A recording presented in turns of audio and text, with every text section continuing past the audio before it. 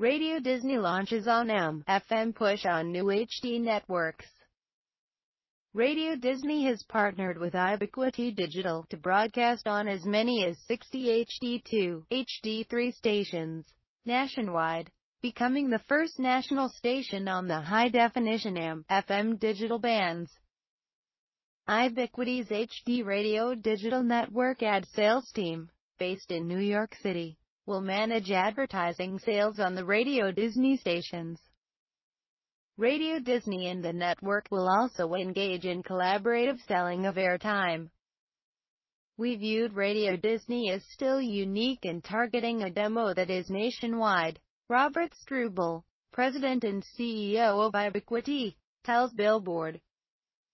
HD2 and HD3 had never had a nationally branded content, and we saw this as a chance to keep this in local markets. Struble says Radio Disney quickly grasped the Ubiquity pitch, which focused on kids and cars, with moms and HD receivers increasingly being installed in new automobiles. HD receivers, which allow broadcasters to digitally broadcast local stations plus two other stations on the same frequency, were installed in 40% of all new cars last year, according to Ubiquity.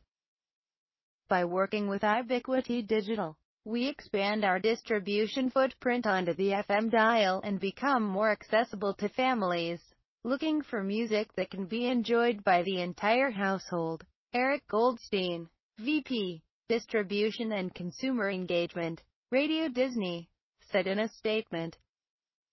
The announcement was made April 13th at the NAB show in Las Vegas, where Radio Disney is broadcast on CYE 102.7 HD2.